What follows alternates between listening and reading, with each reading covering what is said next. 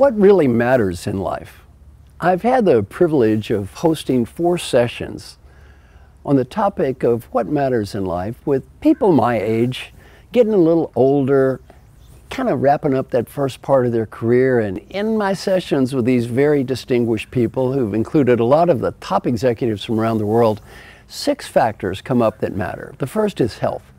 If you don't have your health, the rest of the stuff doesn't matter a lot. So very important, take care of yourself, invest in your health. In the short term, it may not seem as important what you're doing today. In the long term, it adds up. The second factor is wealth. Wealth doesn't matter though as much as you might think. If you look at studies on happiness versus wealth, what you find out is wealth is important only to a level of kind of a middle class income or maybe slightly above. Beyond that, there's a very low correlation between wealth and happiness. For example, people that win the lottery 2 years later are not that much happier. Wealth is important, but only to a degree. The third thing that's very important is having positive relationships with people you love. People that have positive relationships with people you love have better relationships at work, better relationships at home, better relationships in life. The next thing is achievement.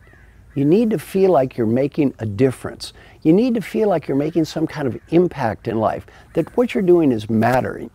And then the final 2 go together, happiness and meaning. And I mention these together because what I found out in our research is you need both, and you need them both simultaneously. If you just go for happiness and you're living a life of amusement, what you find out very quickly is no matter how much money you have or status you have, it gets old. You're doing stuff that's fun and amusing, but it's not meaningful. On the other hand, if you're doing something that's meaningful, but it doesn't make you happy, well, that doesn't work either. You're a victim or a martyr. So it's very important in life, as you look at the rest of your life, to consider 6 factors. Number 1, am I doing my best to stay healthy? Number 2, am I taking care of my wealth to the degree that I'm going to have at least a middle class, upper middle class income? Number 3, am I working hard to build those positive relationships with people I love?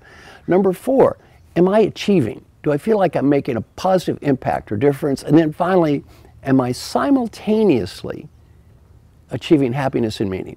Am I doing what is meaningful for me and what makes me happy at the same time? And nobody can define happiness for you but you, and nobody can define meaning for you but you.